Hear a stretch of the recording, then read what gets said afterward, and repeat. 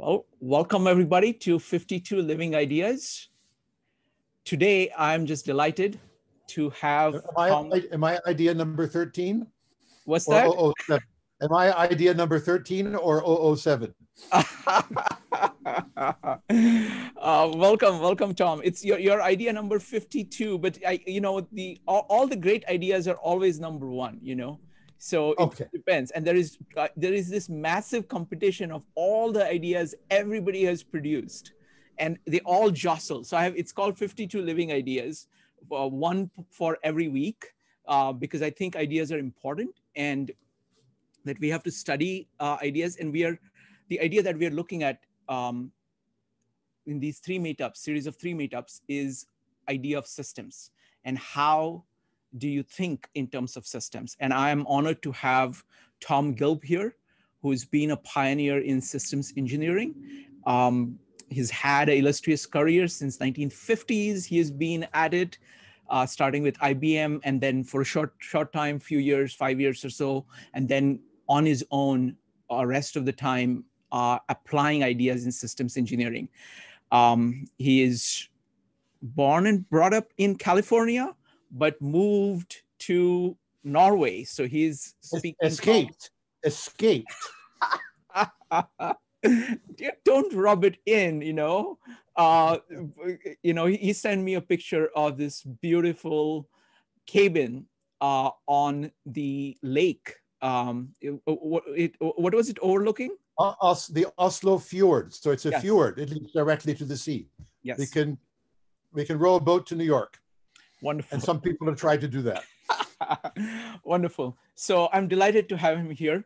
Let me just jump into it. One of the points that you make is that of engineering approach versus IT approach. So let me just step back. I've been running these meetups for 4.5 years. And what I found is that there are people who have the science base, kind of the science mindset, and there are people who have the humanities or arts mindscape. They don't talk to each other much, okay? But I myself have the engineering mindset, which I think is more powerful because it incorporates all of science and it is trying to transform the world. So it has kind of art, science, practicality all rolled in together. I know I'm interrupting, but it's probably more powerful for certain classes of problems, but not necessarily for all classes of problems. Very good. So for me, it's a great compliment to say that he's an engineer, okay, and he thinks like an engineer.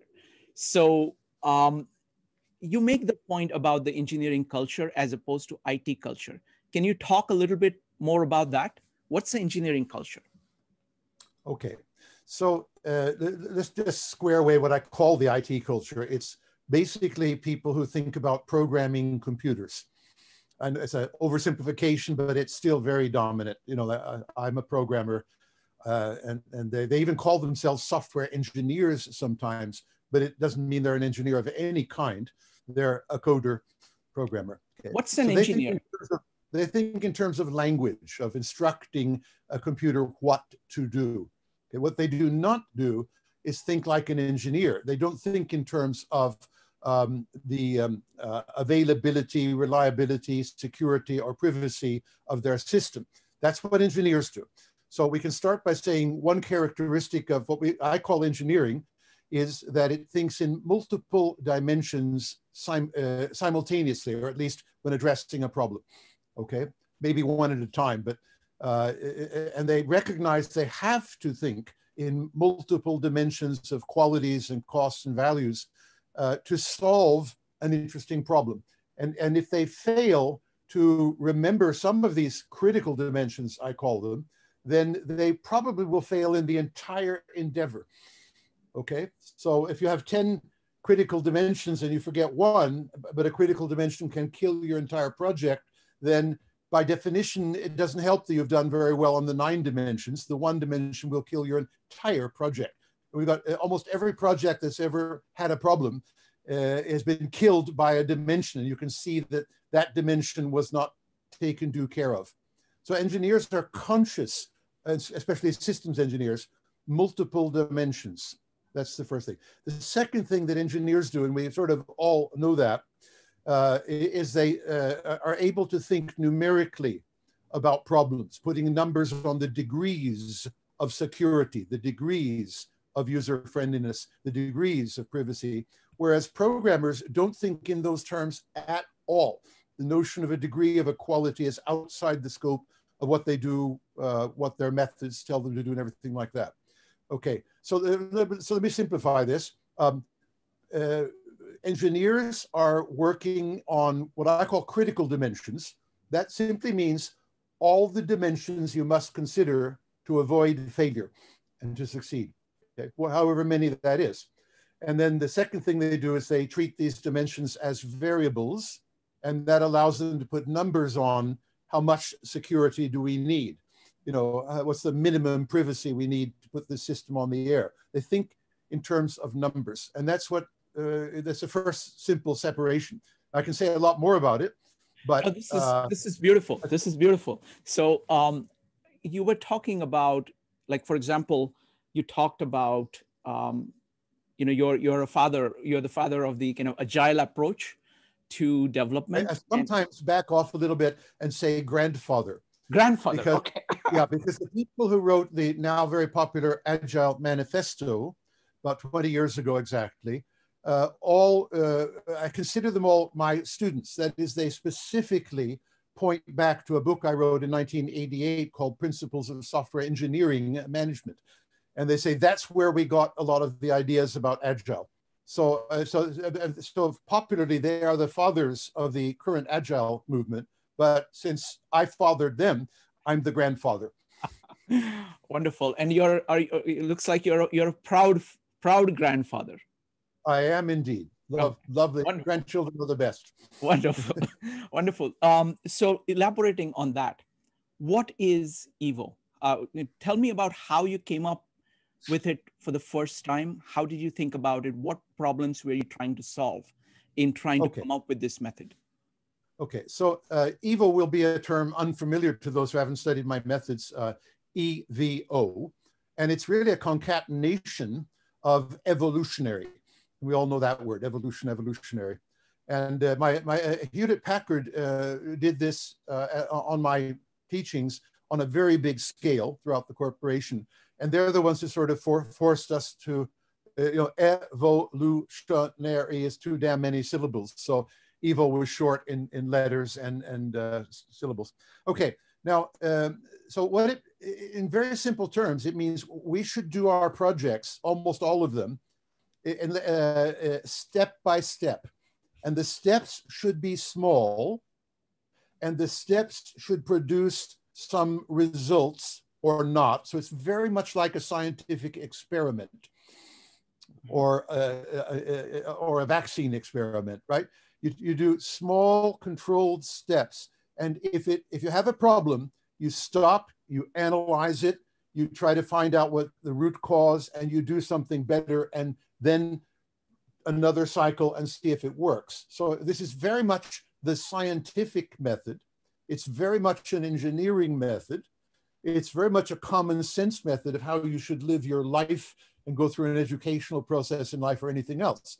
But it's amazing how many institutions, for example, governments and universities and large corporations, do not understand this method. And they take tremendously large investments, like a healthcare system all at once, totally new, and without proving that it works even in the small, like in one town or one state, to take a simple example, that just the whole nation's going to get the whole new system. And this is not just the US I'm referring to, by the way. We have this problem in Norway and Britain, not least. So now the thing is, if you make too big a step at once for a large and complex system, history says it invariably fails. It invariably falls on it. I mean, history is so clear about this. It's difficult to find any large complex system which in fact has succeeded straight off. Okay, historically difficult to find. And then common sense says, well, what's wrong with doing it a little piece at a time? Because the first advantage is you get some results early. In my world, that means next week. And I've done this on US Department of Defense systems. We're not talking about trivial small systems, okay? Literally done it on very large systems. And you get some feedback next week. Does it work? Does it not? And then using it, good feedback says scale up, do more, go from city to county to state to country and things like that. So the EVO method is trying to generate a flow of values to stakeholders. In other words, results for people. And if it gets a little hiccup, you learn within the week or the month, but not within 5 years, that it isn't working. There's something wrong. Let's analyze it. Let's find the root cause, and let's try to cure the problem, and let's move on from there. So EVO is quite simply that.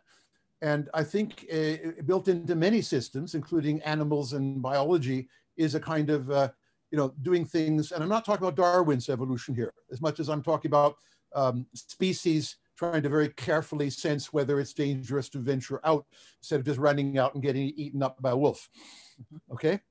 So there's an awful lot of examples of small steps with feedback is a very good idea, and gigantic leaps are a very bad and unnecessary idea with almost no advantages and just downsides.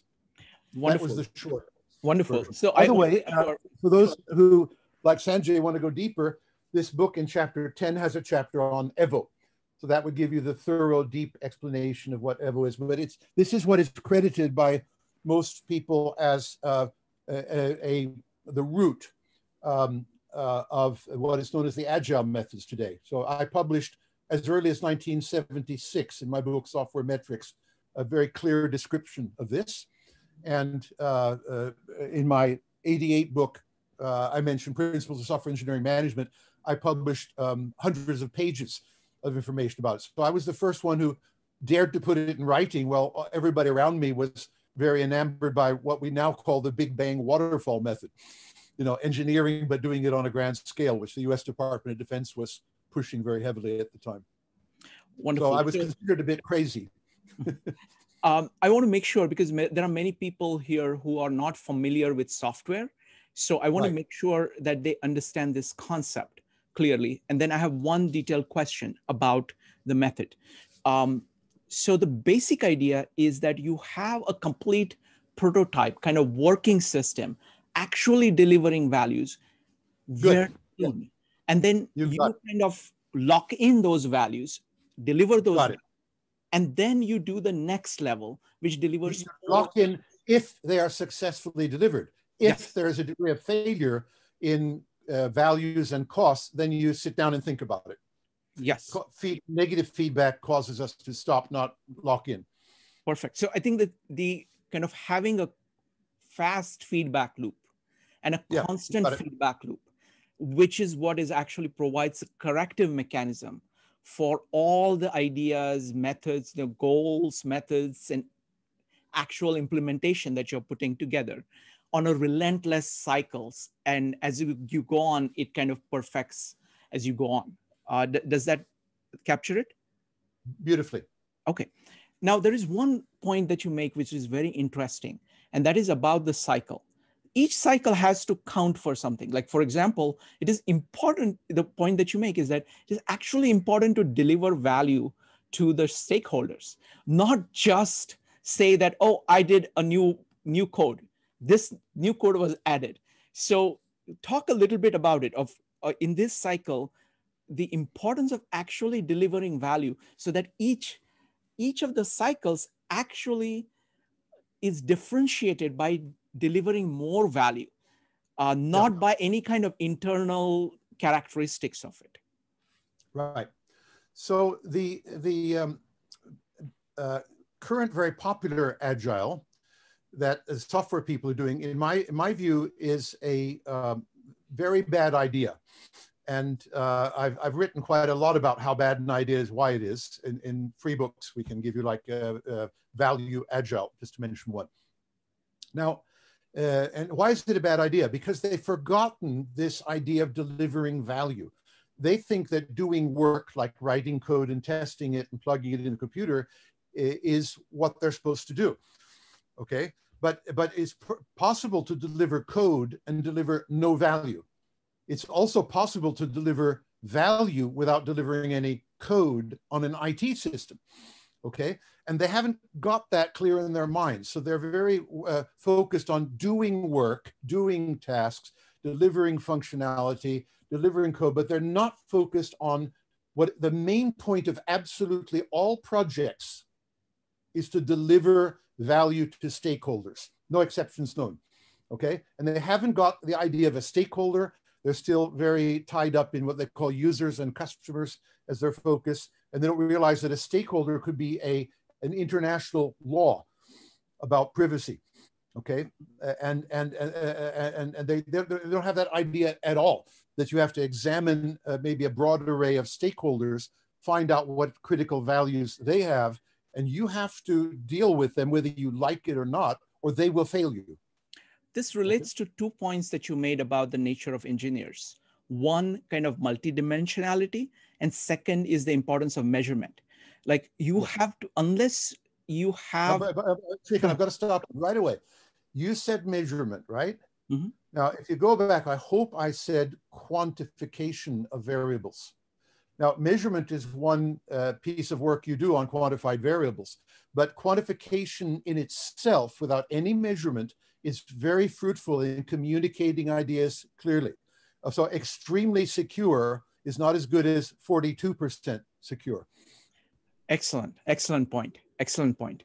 But I mean, one of the themes that I see in your work is to say, do you have the axis right? You know, are you measuring the right thing? I think that's a theme that you keep coming back to. Yeah. Okay. Now, in all phases of, say, medicine, just think about the ideas of measuring the right things about COVID-19 and the struggle we are still having, okay? Mm-hmm. And management and engineering, somebody's always making educated guesses about what counts, okay? And if they get it wrong and they persist in it, they'll fail, okay? If they adjust very quickly to the right things, then they will tend to survive and succeed and thrive, okay? So in other words, in general, people don't know the right thing, even though they may believe they do. But the trick is not to know the right thing, but to extremely quickly get feedback and adjust so that you tune into a more right thing. And that's the best we can do with COVID-19 or anything else, okay? So, but this requires quantification, and it requires multidimensional thinking. Okay, if you don't have multidimensional thinking, you don't have quantification, what is there to adjust to? What is there to, how do you learn early that you have a failure on your hands? Beautiful, beautiful. All right, I want to change the topic. You said that, you mentioned somewhere that you write 5 books each summer on knowledge, education, and engineering. Correct. Tell me about it. That's fascinating. Why do you do that? Well, historically, if we look back at my published works in time, we had over 10 years between each book, starting about 1971. But then 3 years ago, I sat down one summer and I decided to first, write short books, short meanings between 100 and 300 pages. Okay, I have books of 800 pages, by the way, mm-hmm. which took me 4 years to write. Mm-hmm. I decided to write shorter books and also to tune them into certain themes like education or government or something like that. So whereas my earlier books are in actually more general, you know, okay. So now what I discovered was I could write a new book every 2 weeks. And that's, you know, it's about eight hours hard work every day for 2 weeks, but that becomes a 100, 200 page book or something like that. At least a good draft of it that with today's technology, I can then digitally share it with anybody I want. Okay. And then, 2018, I did 5 books. They're up on my website, gilb.com. One of them is called Life Design for example, which I think we're going to talk about later. So it's not about IT, it's about how to design your personal professional life using engineering techniques and multidimensional thinking, right? And that was 2018. And then we put those up for sale. Actually, we'd love to give them away for free if everybody read them. But my son said, if you give them away, people won't appreciate it. Just put a price on them, and then they pay money for it. They'll take it seriously. It's kind of silly. My answer is, if people are so silly, I don't think they're worth having the book. But last year I did 5 books. After I'd done 4 of them, I had a Polish friend of mine, Pavel, visiting me at the cabin. And I said, I'm going to do a 5th book. What got any ideas? I'm sort of lost. And he said, look at the United Nations sustainability goals. And so I did, and I wrote a whole book on it, analyzing the goals and how badly formulated they are, because they're fuzzy, and we're going to delay ending poverty and hunger by about 50 years because the goals are so badly formulated by United Nations. So that's a free book. Anybody can, everything I did last year is free. Okay. You have my permission. Yes. So tell me, what is the idea of publishing books for free? Why do you do it? What is in it for you? Why do you think this dissemination of ideas fast is valuable? Okay. Well, when I'm doing my research and I bump into a paywall from a big publisher with some, I get so angry, you know, that the knowledge is not simply free. You know, it's like against everything academia really stood for. Okay. And it's not the $10 to get the article, it's the fact that they're going to charge me for knowledge that should be out there in the free. So I'm really, and if anybody wants one of my paid books for free because they're poor, just ask, you can have it, right? So I've always been one that, even when I'm, you know, earning a living and being a consultant or whatever, I've always given away my articles, my slides. At the end of every talk, decades ago, I would sit copying floppy disks for people, sometimes 10. So I've always been a sharer of knowledge and always appreciated sharing of knowledge back to me. I mean, my whole life and education is from shared knowledge.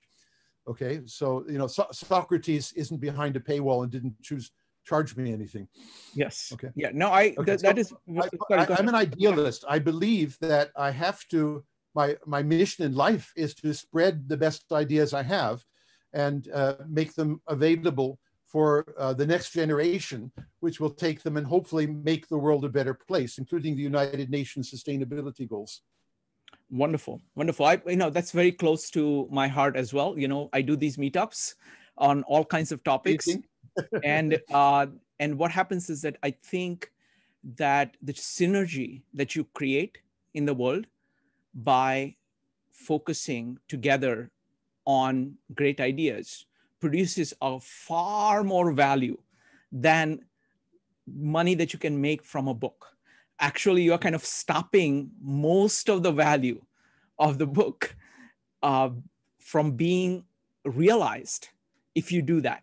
Even if you know you're losing, like, even if you can reach out, you know, even if you lose half the people who would otherwise get the book, and you probably lose 90% of the people. So absolutely, I'm all with that, and I'm very impressed that you can produce a book in 2 weeks, and that's great. I think that's a normal. I think that's what everybody should be doing.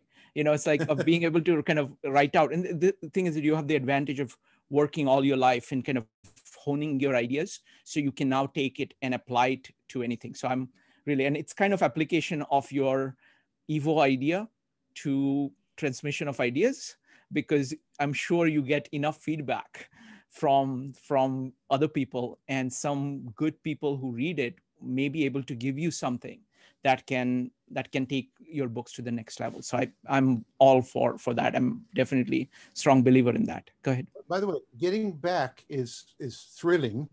And I have a large circle of professional friends who do give back, feed me, recommend books and things like that. So that's fantastic. But that's not primarily why I'm doing it. I have an experience that one person can take my ideas and spread them in a larger environment, like the whole of Intel. Yes. 20,000 engineers for the last 20 years. And that's amazing.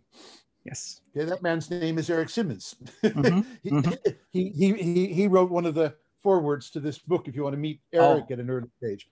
But the idea that one person can take my ideas and change a larger culture is mind-blowing. So, for example, if only one person got a hold of one of my 5 books and changed the entire US government culture of planning. Mm-hmm. Yeah. What a fantastic result. Wonderful, wonderful. So what I want to do now is I want to apply, the idea of systems engineering to a couple of different fields. So we can either start with, so I've got 3 things in mind. One is personal life, second is education, and third is what you have to say about UN. And so which one would you like to start with first? Doesn't matter, but let's keep UN for the end. Let's start with personal life. How do you think, people are aware of this in a business context, they are aware of it in terms of design of systems. How do you apply the same principles to making your life better? Right. Now, I have to tell a short as I can shaggy dog story. We don't have infinite time here, but okay. I used to fly all over the world, one new continent a week, and sometimes actually 3 continents in 1 week, kind of thing I was doing. And you sit down next to a stranger on the airplane, and you get into this "what do you do? What do you do?" conversation. And I soon learned that if I told them I was into high-tech IT, it would turn off the conversation. So I just found another way of explaining who I was. And I say, well, I'm an architect, and I'm an author, and I solve problems. And at that point, they were more willing to engage. So they said, well, what do you mean? I said, well, I can give a little demonstration. If you'd like to plan something in your career or your life, we can do it sitting on this airplane flying to Brazil right now. We have a few hours and time to kill. So why don't you just tell me your objectives with your life? Okay? And what I do, I then help them clarify their objectives, their critical objectives. And then when they're trying to give me their objectives, they usually plug in what I would call one of their strategies, the means to their objective. I say, no, going to university, getting that degree is not your objective. Why do you want the degree? Why do you want to go to university? And the answer to why, this is an extremely powerful question. Look up Japanese 5 whys. Why brings you to a higher level of concern. Let's say it brings you from thinking about the pragmatic things you have to do and brings you up to the level of why you want to do them, what your objectives are. Anyway, I would do this on airplanes, and people were so fascinated by it. I usually would meet them for dinners and go to their homes and have some really fun stories to tell, which I won't put in right now. But I discovered that people were very, very interested in planning their life a little bit better.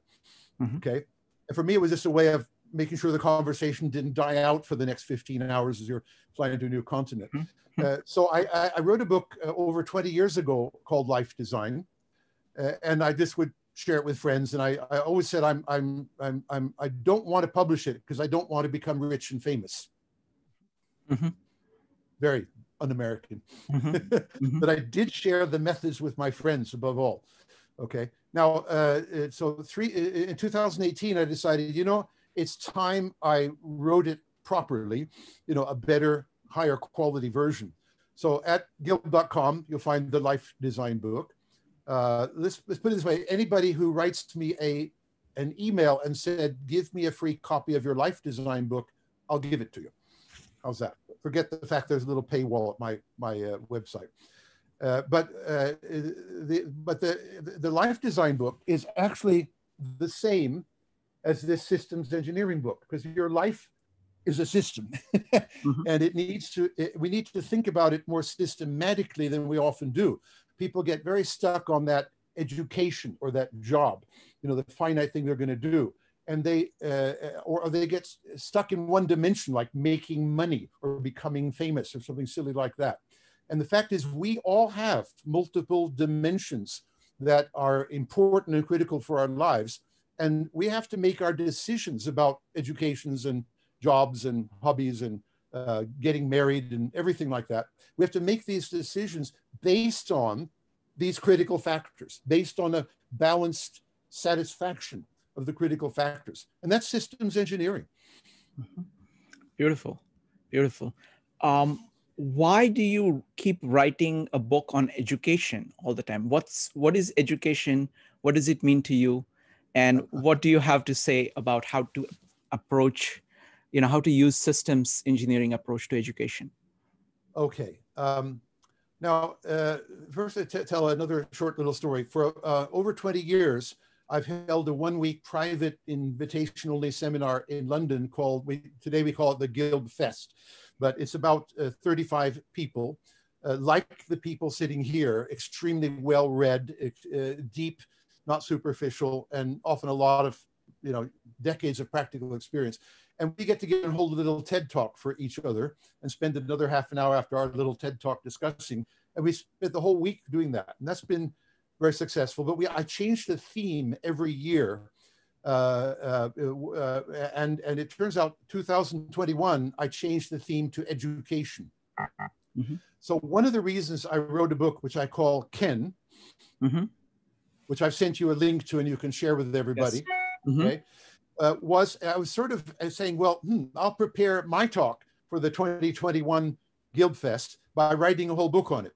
And so so I started looking up things like educational planning in the United Kingdom, and I started looking at it, and I found what I find everywhere, that well-meaning good people who are like planning better educational systems for Britain, they all suffer from the same problem. Their primary objectives are at the bullshit level.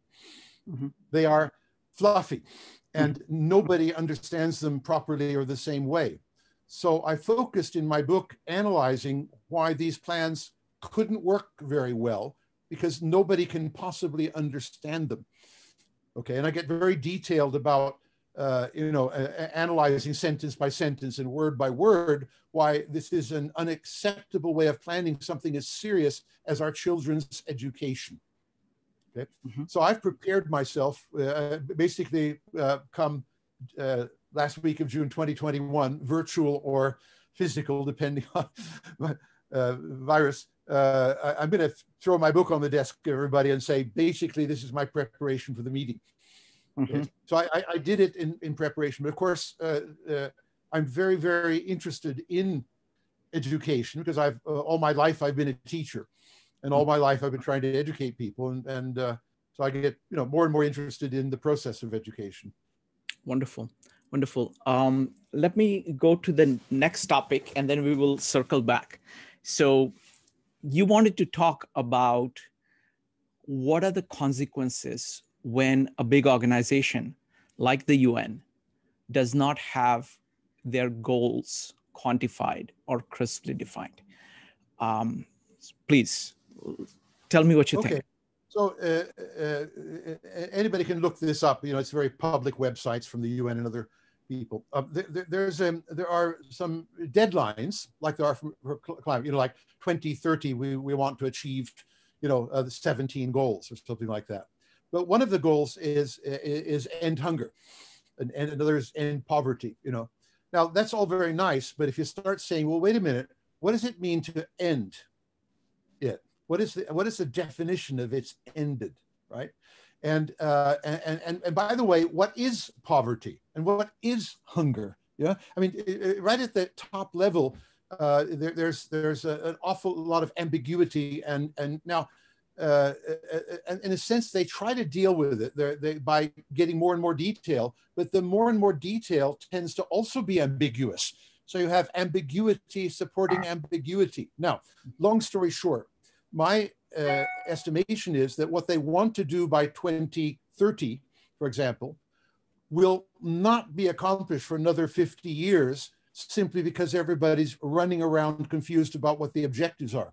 They have no clear objectives to work towards. So everybody will, well-meaning, work towards ending whatever they think is poverty, whatever they think that means, you know, in this country and that country and this group of world whole health organization, but they will not be focused on a clear agreed goal of any kind.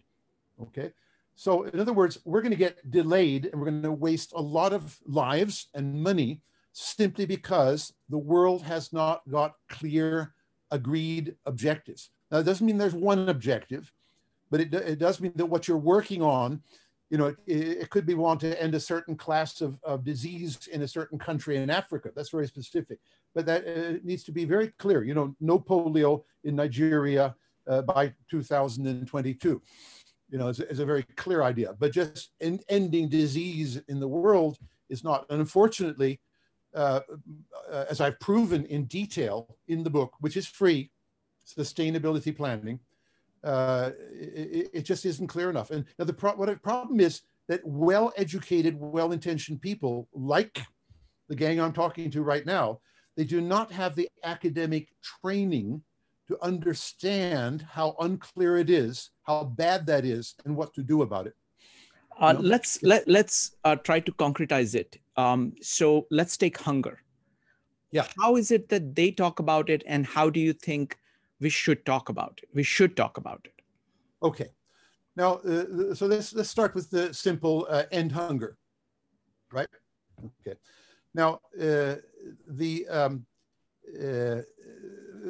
okay. So again, every word is ambiguous. So end, what does an end mean? For example, if we end it for one day and then it comes back again, like the virus, mm-hmm. Okay? Have we ended it? Mm-hmm. Yeah, we ended it. Yeah, but it came back. Okay, mm-hmm. So I mean, a simple thing like the word end is not well defined. You know, if you look around at all the massive literature, it's not clearly defined. Okay? And there are a lot. I've got 6 academics I put in the back of the book who recognize the problem and they're working on it. I'm not very amused by what they've done, but at least they've clearly recognized the same problem and clearly tried to work on it. Okay. Now, and so take the word hunger. Is hunger the feeling, gee, I wish I had a hamburger, or is it, next step is starvation? What is hunger? And again, you find the same problem. You look around for a good definition of it, and it's not there. And there's all kinds of attempts to say something about it, very wordy, all over the place, and to break it down. But these attempts themselves are full of ambiguity and lack of clarity. It's very difficult to find anything which is clear that people can agree on. If we're going to work together as a world team, we have to have agreed on something which is the same thing. And if you have these nice sounding, now, by the way, words like end hunger, end poverty have their virtue. Let's call it a political rallying cry. Let's end hunger. There's nothing wrong with that as long as they, at some level, are well defined for the people who are going to do the food programs and the medical programs and things like that, right? So the point is we're so used to these political statements. And by the way, the politicians have learned, for God's sake, don't say anything clear or they'll hold you to account if you're elected. Excellent. So let me circle back to the core idea of systems engineering. What you've been talking about is that you've been talking about having the virtue of having clear goals, quantifying things, having rapid feedback loops to test everything. And, all these meetups, we focus on people in general, intelligent people, curious people, trying to learn. They come from all kinds of different backgrounds.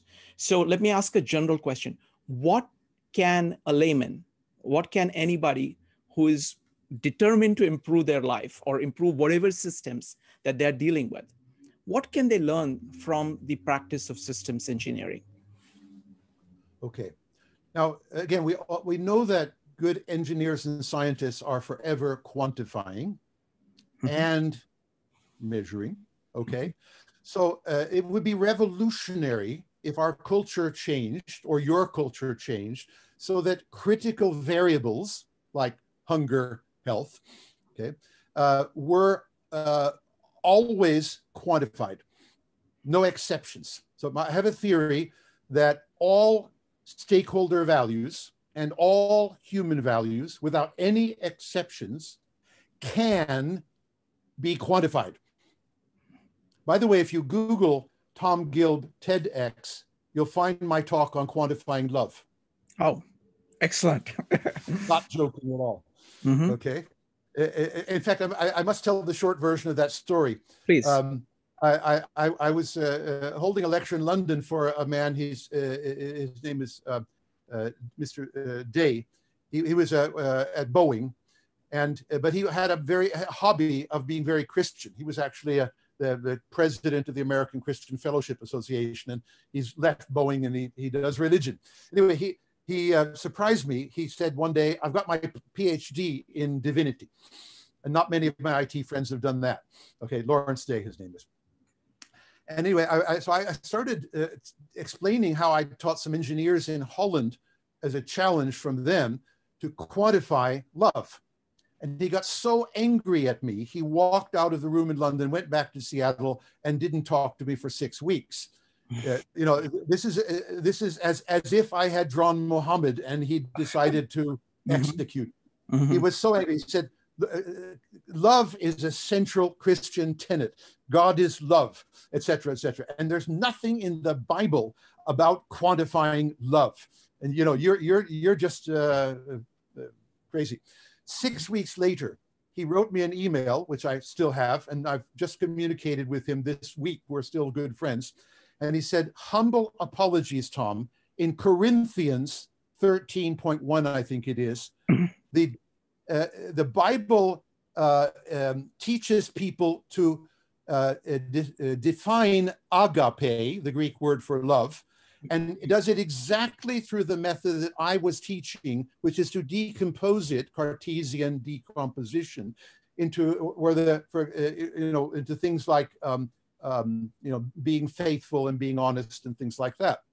And he said, the word of God is exactly what the method that you were teaching of decomposition, so that it becomes easier to quantify by decomposing the 10 or 12 things there. So he then went on to do as part of his doctoral thesis, we've got a copy of it and can share it, how to quantify love. Wow. Wow. That's quite a transformation. Excellent. So what I want to do is I want to now let the audience ask questions. So folks, we have 4 rules. Number 1, in order to ask questions, go ahead and type an exclamation mark in the chat or raise your hand in Zoom. Number 2, keep on topic. Number 3, be brief. And number 4, feel free to disagree with anything that anybody says and do so courteously. Next one, the first one I see is John. John, go ahead. Hi, thanks for your talk. This is great. I must confess, my title is software engineer, so I don't know, maybe I need to go change my title after this. Although I think titles in software and development these days are so, like, they change every day, and so they're almost like meaningless now. So I agree with a lot of what you said. So my question is about, there's sort of a paradox for me, because I feel like, right, at any given time, let's say as a human being, I'm a part of multiple systems, maybe an infinite number of systems, right? And I only have a capacity to be adept at operating in some of those systems. I may, by happenstance, be doing okay in systems, but not through no like conscious effort of my own, right? But at certain times, I will be affected by, and I may need to work within or take actions in systems I'm not familiar with. Or I may need to quickly figure it out, or I may need to plan for that contingency.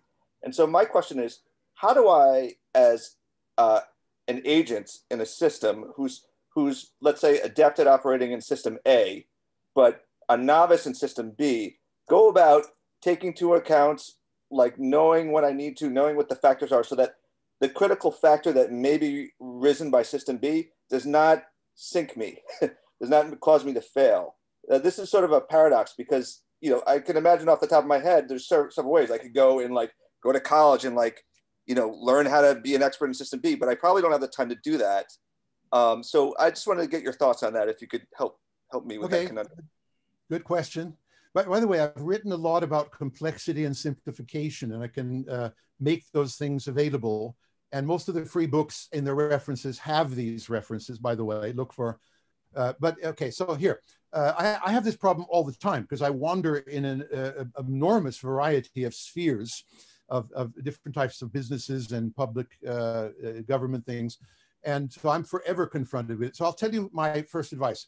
You ask the following questions about it.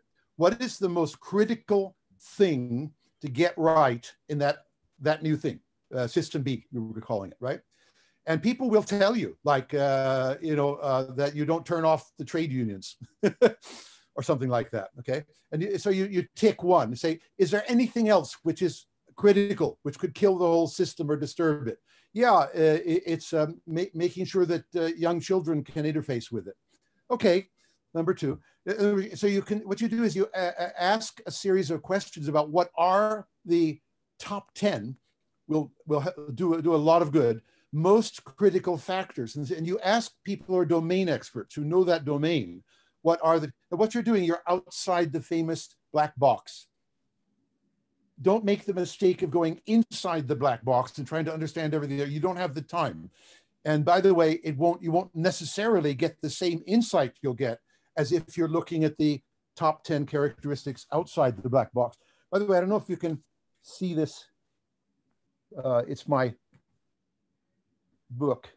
Yeah, looks like a four-dimensional ruler. That's sort of like a Rubik's Cube, but it's sort of like a box. And those arrows are the little peepholes for understanding very complex systems with billions of combinations and parts, like computer programs, one of the most complex things in the planet in addition to our brain, right?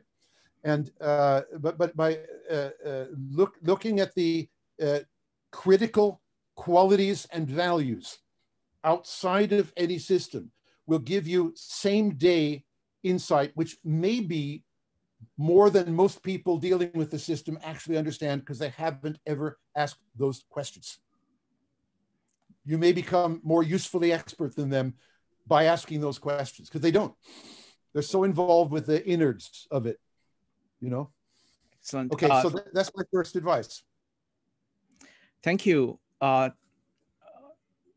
Next up is going to be Mikey, Rich, Donna, and Deborah. Mikey, go ahead. Okay, I'm really impressed with what you've shown so far. I can see how to design a car or an airplane or even a software system. I don't exactly know how to approach, there's several things I don't know. How to approach world hunger, which was mentioned. I don't know how to estimate cost and time for the objectives. And of all the system design methodology tools that are out there, how to select the right tool to do this estimation. Can you give me some words of insight in those things? Yeah. Okay. Again, I have to be brief. Let's see the first one. Okay. So okay. Now, number one, if you read my book, Sustainability Planning, or even scan it, you will get a pretty clear picture of how to quantify and deal with hunger. That's the simple answer. Okay. Now, but let me teach you all instant quantification of soft values, right? Mikey, give me one value that is critical for any system you're interested in. Just name it. Give me a word. I want to finish this thing by the end of calendar year 2021. Okay, you gave me a deadline. That's okay. We can deal with that. And that was my second question. It's a value like a quality, things that people, it's like hunger, but it's not necessarily hunger.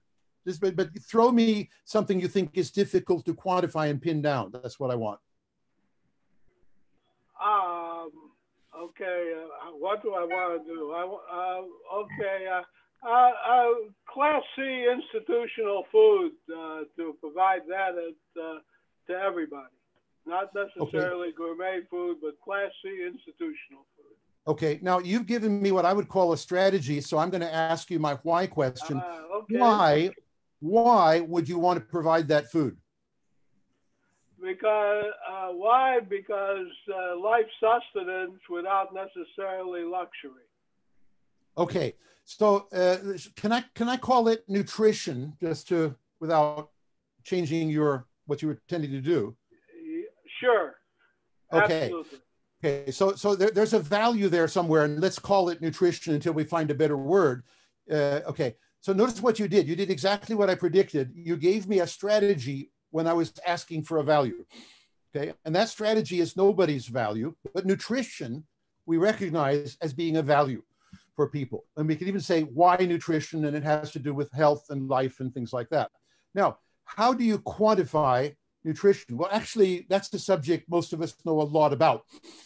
Okay, I was brought up with it, as it turns out. I had a fanatical mother who knew every vitamin and what they did and things like that. But what I suggest you do is if you, and I'm going to do it, I'm going to bring up my Chrome, I'm going to write nutrition on a browser, nutrition, and I'm going to then write metrics. In other words, write the variable or the value and then write the word metrics after it. And I get 160 million hits or results. And now my point is, the big problem people have is said, I'd like to quantify it, but it's soft. People taught me to quantify a lot of stuff like weight and distance and time and money, but they never taught me to quantify nutrition. Okay. So here's a fantastic trick. If you want to quantify something because you want to clarify it, you want to talk about it intelligently, and you put that keyword plus the word metrics in a browser, you will get 160 million people telling you how to do it. And so you cannot be in denial like this is soft. It cannot be quantified because people have that problem. Now you've broken through the glass roof of denial where people say it cannot be quantified like money, or how do you turn to money or something silly like that.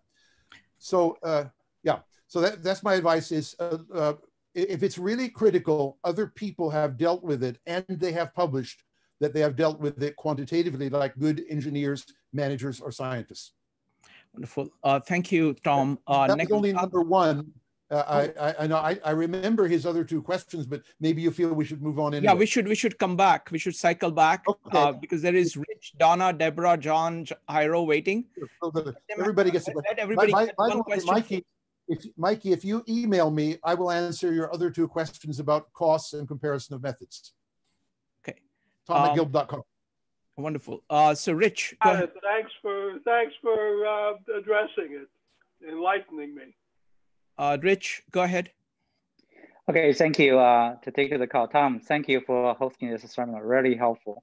And there's a lot I can learn from system engineering from you and your organization, but I want more philosophical questions, maybe the boundary of system engineering.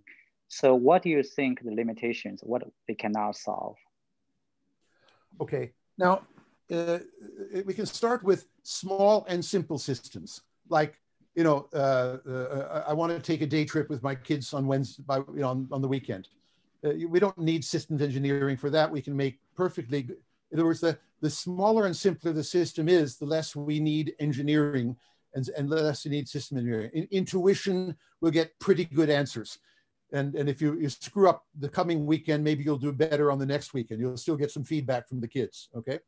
So, when does engineering and when does system engineering come in? And the simple answer is the larger and more complex it is, the more it needs engineering and the more it needs systems engineering, okay?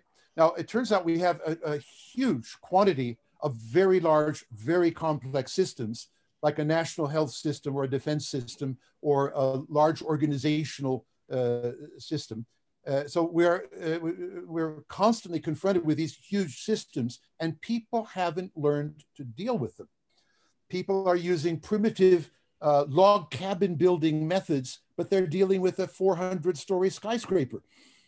Okay, so in other words, there's a point, a tipping point in scale of both volume and complexity and size, where if you do not use engineering and you do not use system engineering, you will fail.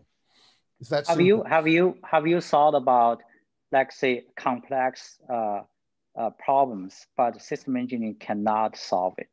Do you have running into those kind of problems? Okay, very good which question. I mean is kind of off topic. I know you have a lot to teach in system engineering. Maybe it's not important, a low priority question, but just from a completeness point of view, how you have those? I almost like to challenge myself to write a paper on questions that systems engineering cannot solve. And frankly, I haven't thought too much about it. I like to think everything can be solved, but I agree with your implication. There is a class, for example, here, merging people's religious and political beliefs so there's no more strife anymore. Now, at best, if history is any guide, another few thousand years might be required if we can solve it at all. There's no simple solutions like form the United Nations or something like that, obviously, okay? So let me say, in other words, let's call these mega problems. You know, they're beyond beyond any method we have today, and nobody has really solved them. Okay? Thank you. Yeah, I'm sure there are questions like that. But what would be fun is to say, assuming there is a class of problems like that, and I think religious, political lack of strife would be a class like that, then it would be very interesting to think about what would the methods be that we have to use. And I don't think systems engineering is one of them. I think we have something like, I don't know, inspirational cultural change. We need another, you know, religious political leader to a Dalai Lama or somebody like that to lead us all into a healthy path. That's the solution, if history is any guide. Thank you, Rich, and thank you, Tom. Next up is Donna, Deborah, John, and Hiro. Donna, go ahead. First, I want to say thank you, Tom. This is fabulous. Thank you, Donna. My background is software development, and then I transitioned to user experience. So I would love your opinion from a software developer. I love Agile. I think it's excellent, but from a user experience perspective, the challenge I face is that I need to design effectively. I've got to look at the whole big picture and, you know, design from that perspective, because if you design from the small piece, then the experience is very, it would be very choppy. So I'd love your input into how to combine user experience with the software development, with agile software development. Okay. Donna, if you email me and ask for my user experience slides, I'll send them to you. I have a lot of friends in the business and have held talks at their conferences, and so this would be tailored to your level of interest. But let me have one big idea and one summary. The key word here is stakeholders. And in the Agile community, they generally do not recognize stakeholders at all. They keep on talking about users, as in user experience, and customers. And the problem is they're only a very small fraction of all the stakeholders. So if you want to do systems engineering and get the big picture of everything that counts, you have to do stakeholder analysis. That means 50 to 500 types of stakeholders have to be analyzed. And analysis means, what are their critical values? When will they kill you off if they don't get what they want? Okay, that's where you find the sources of your values are the stakeholders and their subjective opinion about what they want if they're going to play ball with you. Okay, so and I suggested to my UX UA friends, they should stop using the U and start using the S. In other words, stakeholder experience. And so that's my primary suggestion. Delete the U, go for stakeholder, get the broader picture, and design for stakeholders. Deborah, you're next. Hey, that fits perfectly into what I want to talk about, Tom, or actually get your feedback on. And that is, I'm a public school teacher. I teach 4th grade, which is 9-year-olds. And the problem that I've encountered is the systems that people are trying to get me to use, which are really stupid. And so let's just be real here. So kind of like textbook designs that are just really bad, or some sort of paradigm that someone else created. So I'm pretty confident. So I just reject all of that stuff. And I have a number of objectives. So I was writing them down as you were speaking. And then I have a solution, which is designing my own lessons and engaging ways to learn. So I wanted to get your opinion on that, because so many people are afraid. Oh my gosh, I'm afraid I'm going to get in trouble. And I always tell them, stop worrying about that. Do what is right and what your students need. So I was curious about your opinion. Okay. Now, by the way, I just encountered a man I'd like to reference, and I've started reading his book. And so you'll perhaps be very, I think from memory, his name is Michael Strong, and he's written a book called Be the Solution, which is from 2010. So just make a note of that. I just got a Kindle copy and started reading it last night, and I got my first email back from him today, just before this started. Yeah, so he's alive and well. Now, long story short, you will know about Montessori schools, right? Yes. Okay. That's kind of what I do. Yeah. Yeah. Well, yeah, I wonder how you could get away with this and not get fired. Believe me, I've been sitting in principals' offices a few times. No, well, he did. He went through all of this, but he's campaigning for essentially changing the whole school systems so that people are free to design stuff that works, and they're not today in so many instances. So you'll find let's just say you'll find a lot of inspiration from. There are videos which, if you write me, I'll give you the link to his 1-hour video I just heard. Found that that's where I got a hold of him, and his book is there for $18 or something, Kindle. But he spent his whole life campaigning to make the school teacher and teaching system freer to satisfy the capability and potentiality of the students. So, you know, you and he'd be good friends, but it's a fight, and it's an uphill fight. Yes, and it's a good fight. Things. This is one of those problems that will not be solved in your lifetime in most countries. He talks about a thing called it's called educational grammars. You know, like there is a 12th grade, there is an English subject, and he says we've got to get rid of these grammars. They're standing in the way of actually enlightening people and helping them become the creative individuals that society needs. Wonderful. Thank you. Thank you, Deborah. And Tom, next up is going to be John R., Jairo, Lester, and Jeff. John, go ahead. Well, I mean, this is an amazing conversation, and it's so seldom that issues get raised on this level with this kind of insight. So I'm very pleased that this is occurring. And this, we could have extended conversations of all kinds, but I'm just quickly of initiatives that you know are happening around the world right now at any scale, exploratory or underway. Could you give an example of one or two things where you think it's going well and it's being done in the right way? Going well and in the right way. Let's see. Defense, no. There are very interesting things happening in defense thinking. I did a lecture which I can make available to everybody. It's I called it Managility, Management Agility. Okay, and if somebody reminds me, I'll make the slides available.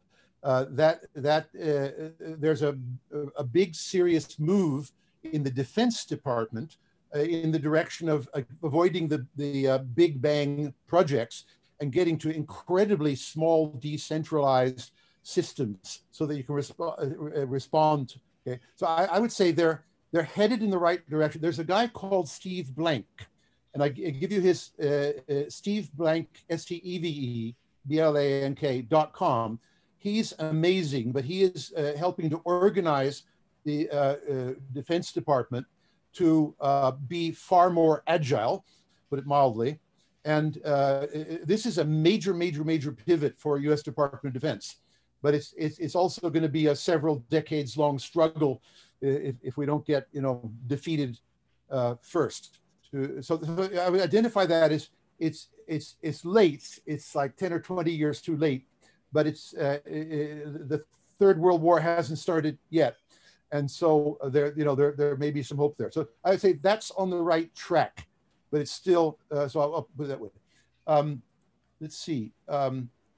What's significant here is that if one or two of these start working and they start working well, then they become examples and it spreads. Other people pick up on it and it starts to happen elsewhere. Agreed. Now, by the way, Steve Blank started his career. He's, by the way, professor at Stanford, just to give a rough idea, but he's also freelance. But he actually co-invented a thing called Lean Startup, which is very popular amongst startups, right? So he co-invented that. So this idea of agile and rapid change and everything is old stuff for him. What he's doing is helping the Department of Defense move from the dinosauric colossus of wasting taxpayers' money on projects that don't work and are no good for the next war. Okay, and he's working very actively to train the young people and get young enthusiastic generals and admirals and people in the Defense Department to really pivot and change towards more agile, decentralized systems. So I'll give you one really good example. I like that, and I hope he succeeds and sets an example for other defense departments and, in fact, other government departments at the same time. Okay, but maybe given time, and because I also have problems thinking of other good things, if I think of education and medical systems, I'm almost at a loss to point out similar change mechanisms. So just quickly, without extending things too much, I'll mention this. Let's not follow through on it. Let's give other people an opportunity. But there's some other really important thinkers, and I'm bad with names on the top of my head, but there's a new book, a new initiative that you can Google that's called Humanocracy. Okay. And I know the people who are involved with this. The term is humanocracy, and the book has just come out. And they give examples of decentralized organizations and decentralized efforts that I think are, in a business sense, that are doing things well. And particularly, they mention a large Chinese appliance firm actually named Haier, and the way they're implementing decentralization and problem solving and avoiding bureaucracy and working with fast responsiveness is quite impressive. And I had not, and so not only is it being done at scale, but it's being done in a manner that is economical and profitable and very responsive. So I think that there are some really great examples of this out in the wild. Oh, Gary Hamel, one of the authors. Yes, he's quite famous in movement circles. Right, yes. I just looked it up. I'll probably buy it and read it. Thank you very much. Thanks, John. Next up is Jairo. Jairo, you can ask one question. Go ahead. So, what do you think about the open source community versus like closed sources, like like say Linux versus Windows, Mac, Thanks. operating systems, and their apps? Like, is one or the other more systems thinking oriented and more serving the user or maybe the stakeholders? Okay. Now, my heart goes to open source. That's why a lot of my books are just Creative Commons, free forever. And that's my little open source contribution. So we're all for that in principle. That's a sharing of knowledge. However, for certain purposes, it's clear that you will need systems which are not open source, which are very, very closed and secret and tailored, and that might be the best decision to make for a given system's problem. So it's not one is not superior to the other. They're good for different purposes and different objectives. Thank you. Next up is Lester, Jeff, and Jean. Lester, go ahead. You mentioned healthcare system and the defense systems, and it's possible that those are all working perfectly well designed as they're meant to be from certain people's point of view, that a lot of money gets transferred into certain hands. I mean, for example, even the Defense Department, you can't actually find out how much we spend because they hide the money in all sorts of ways. But that leads into the concept I'm sure you're familiar with of wicked problems. Basically, they're problems where systems engineering is kind of utterly fails because you can't define the objective function that people are trying to optimize. So what's the next step beyond systems engineering for really hard problems like that? Okay, let's see if I can pull this off. Type message here to everyone in meeting, and I have a set of. Well, okay, so there's a link to. It's called "Wicked Problems Are Perhaps Simple," and that's my short answer. I believe there are certain paradigms. I call them principles for dealing with wicked problems, and these are not necessarily what systems engineers would call systems engineering, but there may be elements of it. For example, looking outside the black box at critical factors is certainly a good way of dealing with wicked problems. One thing I've done in the wicked problems paper, is I've analyzed the academic literature and found it is not very well thought out and counter-argued against the academic understanding of wicked problems, that they've got it all wrong. And so that's my short answer is look at that, and I have a few more sets of slides and papers on it. Yeah, it's the start. We're giving short answers and yes, a few of people here. Exactly, and and there is a lot of things to follow up on the website. So please do go to the website. All this information is there. Next up is Jeff, Sanjay, and Jean. Jeff, go ahead. So Tom, this is just, this is terrific. Thank you so much for all the work that you've done and the energy and perseverance you bring to it. I wanted to give you one little example of a successful approach to experience with your kind of approach. I co-created and ran an endeavor for about a decade that focused on money and allowing people to experiment, which is often sort of the unaskable question, you know?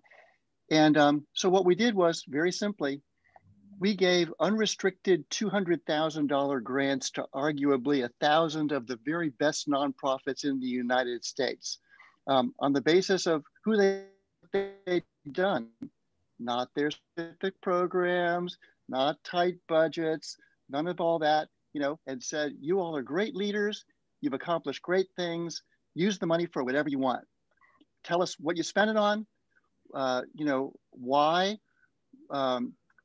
with whom, what you achieved, what you learned, and what might be helpful to anybody else. It generated the most remarkable results. It was the largest unrestricted grant program in the history of philanthropy in the United States.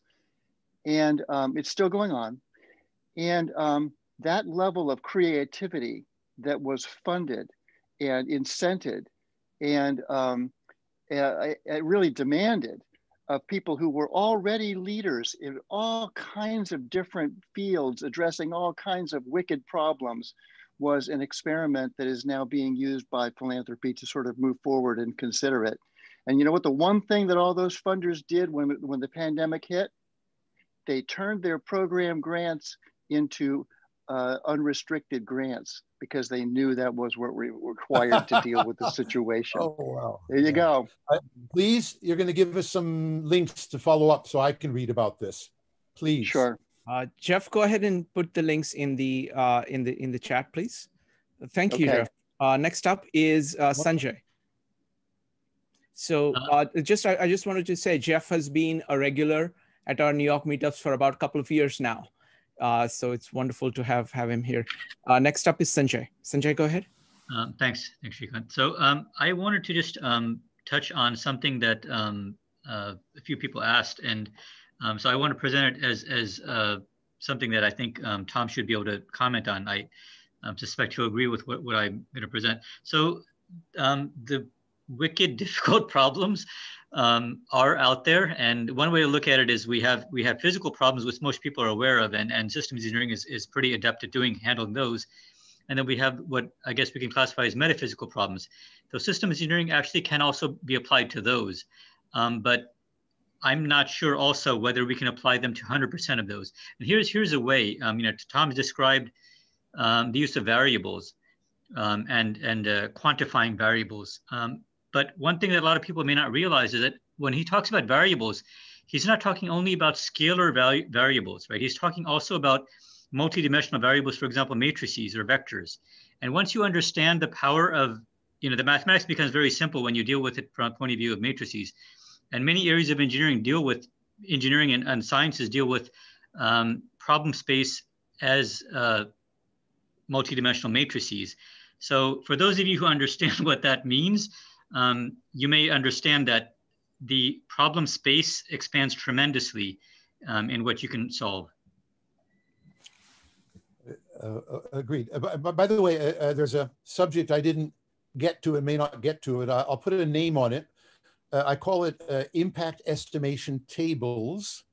Now, the word table says matrix, basically, and multidimensional thinking. It's in my competitive engineering book, but it's a way of evaluating very many different solutions against very many different values. And it's a way of handling the multidimensional problem, which people haven't learned to do at all. There are tables, there are things like quality function deployment and balanced scorecards, but they fail to quantify usually. They use silly little notations like 5 stars or good security, rather than defining. The moment you combine multiple dimensions and quantification and tables, you get a lot of power in understanding wicked problems. Wonderful, thank you. Last question is from Jean, and then what we're going to do is we're going to go to takeaways first, and then we will do breakout rooms if people are interested. So Jean, just one question, very brief, please. Yeah, thank you, Tom. Really exciting topic and gave me a lot of hope. My question actually is, I read this book called Skin in the Game. Skin in the Game, I think it's mentioned a lot of things behind. I think system is really a solution for a lot of things, but I think the deeper question is when people have no skin in the game, people actually doing, that's why our government is so inefficient, not because they don't know how to figure out the system, because they have no skin in the game. So there's no incentive for them to solve the problem. I think that's deeper problem behind the system, the motivation or the incentive. I agree. Yeah, I agree with you very much. I sometimes use the phrase motivation is everything. And the reason for a lot of problems is exactly what you point out. People are not motivated. Okay. So now in my competitive engineering book, I actually am describing a language I invented. It's sort of my life's work. It's called language, planning language, right? And that includes this quantification of all the factors. It also includes all the economic or resources, and it also includes these multidimensional tables and EVO and everything. But long story short, part of that language is to assign responsibility at a fair, like for one objective of 10, assign responsibility to somebody to edit it, assign responsibility to somebody to deliver it, assign responsibility to a supplier for it, etc. So I have a very large number of ways of assigning responsibility. Hopefully we offer the responsibility and it's accepted or not. But this is one tactic for creating practical motivation at a fairly finite level. Otherwise, you have what my stepfather used to call Mr. Nobody is responsible. Wonderful. I agree. Skin in the game. Good point. Excellent. Thank you. Thank you, Gene. Okay, folks, so now we're going to go to takeaways. And the way we're going to do the takeaways is anybody who wants to give a takeaway. So the question is, what are you walking away with from this meetup? What did you learn?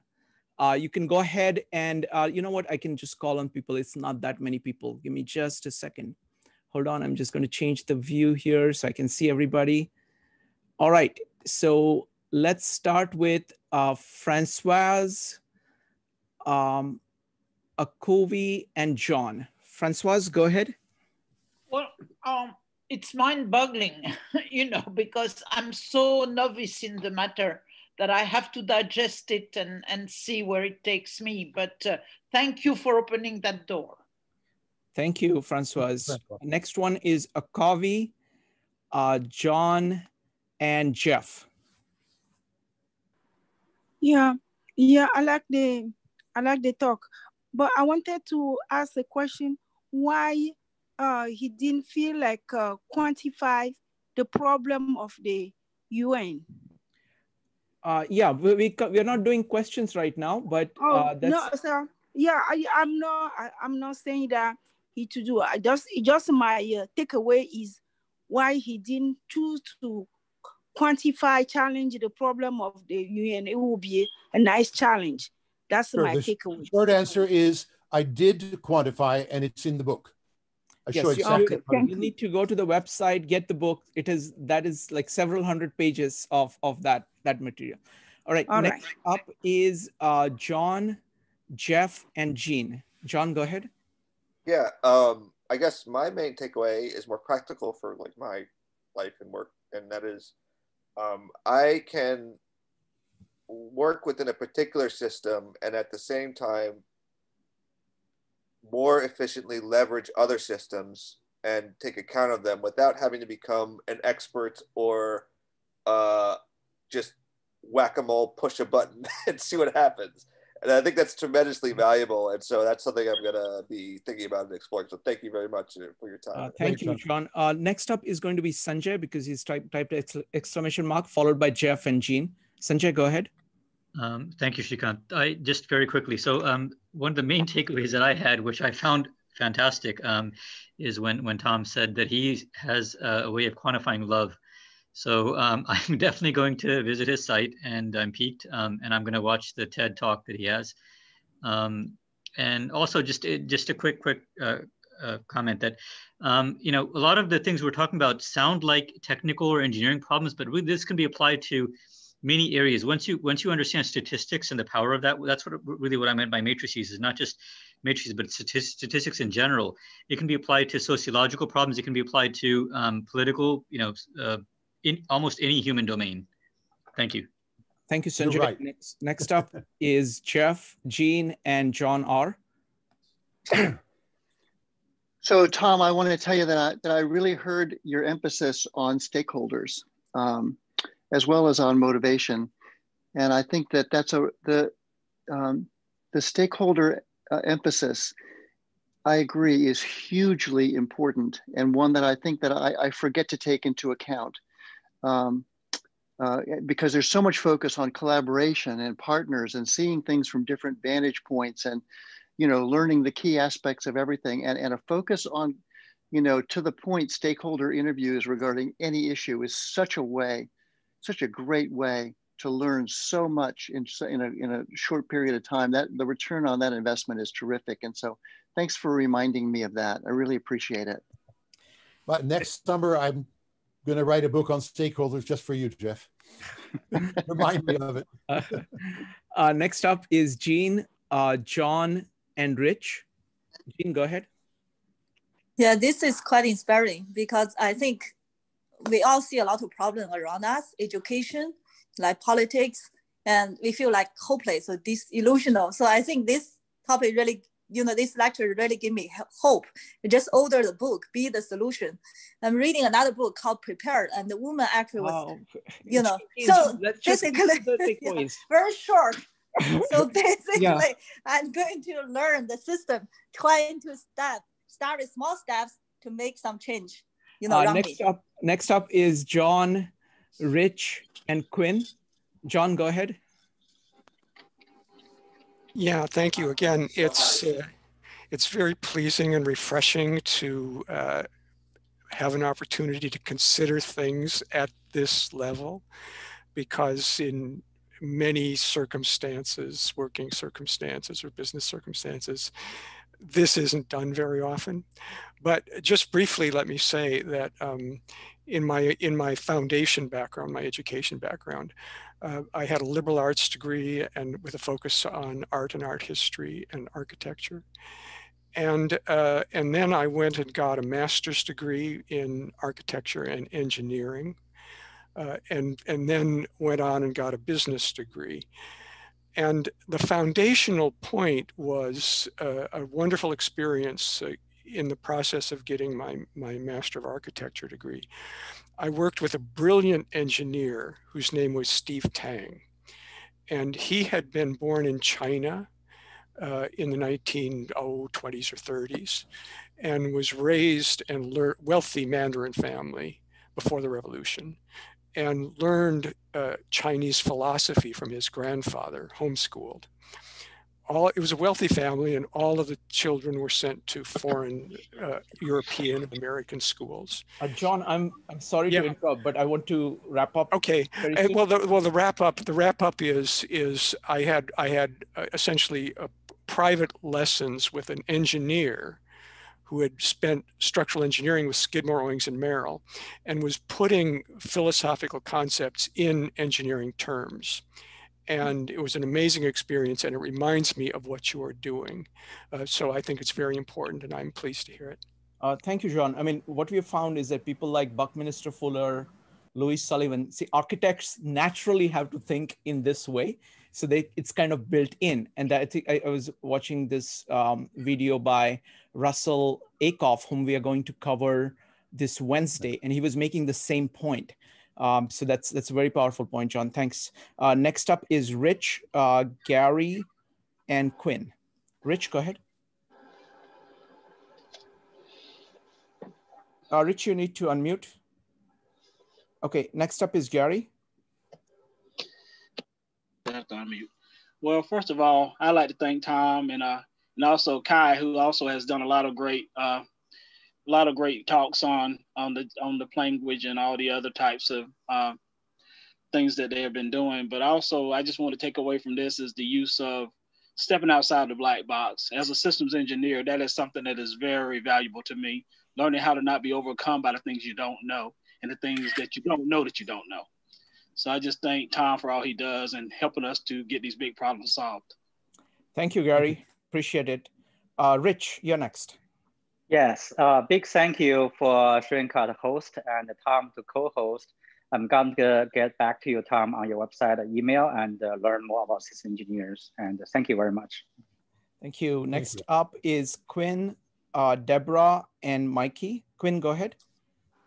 Thank you so much for doing this. What I got out about this talk in particular, just kind of reiterating what someone else said, is just really thinking about, whenever you're working on a problem, really taking into account all the stakeholders in the problem, not just your sort of point of view of what you think they may want, but actually, going ahead and speaking with them, really getting a sense for what their needs are. Because otherwise you can, run into the issue where you don't have buy-in or you're actually not solving the right problem in the first place. Thank you, Quinn. Next up is Deborah, Mikey, Jairo, and Brian. Deborah, go ahead.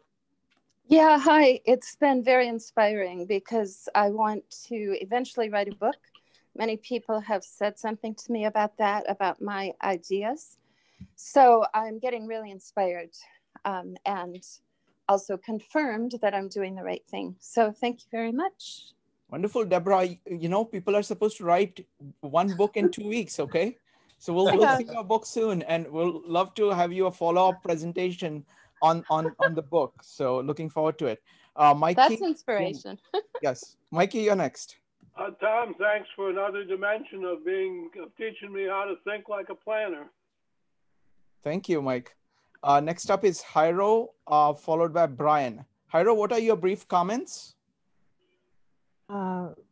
The takeaway is the stakeholder and the breaking things into steps and trying to produce value out of each step, to the stakeholder, and also looking at quantitative or coming up with each variable, trying to quantify it.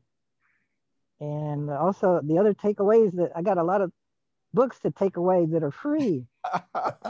Excellent, excellent. Thank you, Jairo. Next up is Brian.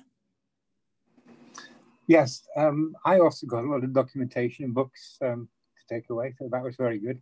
I was a little bit surprised that what I gathered was a lack of stakeholder focus. 20 years ago, I was working on organizational improvement using something called the European Quality Model, and that was totally based on stakeholder management. So, wonderful, Brian. Thank you. Donna, did you have a comment? Okay. Donna, go ahead. So for me, the takeaways are stakeholders and quantification. And I'll just add to the quantification of stakeholders. It's important to know what they're measuring. For example, a lot of stakeholders, they may get bonuses, so they're measured by that. So even though they're saying one thing, they're driving towards what they're measured. So knowing the measurement is really key. Excellent. Thank you, Donna. So my takeaway from this is that this was an amazing meetup. Not only that the presentation was great, but I really liked the extent to which and the variety, just the range of people who were able to kind of ask questions, give their comments, share their experiences, and go back and forth. I think that was very, very special. So that's what I do this for. So it was amazing. And Tom, what is your takeaway? I didn't see that question coming. This is an interesting gang, so you will find me joining you. Wonderful, wonderful. So Tom, just honored to have you here, and I think your ideas resonate very well with this group, because all of us are kind of, most of us are independent thinkers. We are always looking for kind of large problems and different ways of solving it, and kind of relentlessly exploring kind of different axes we might have missed. So thank you very much for inspiring us, and look forward to having you back soon. All right. Thank you very much, everybody. See you next time. Bye.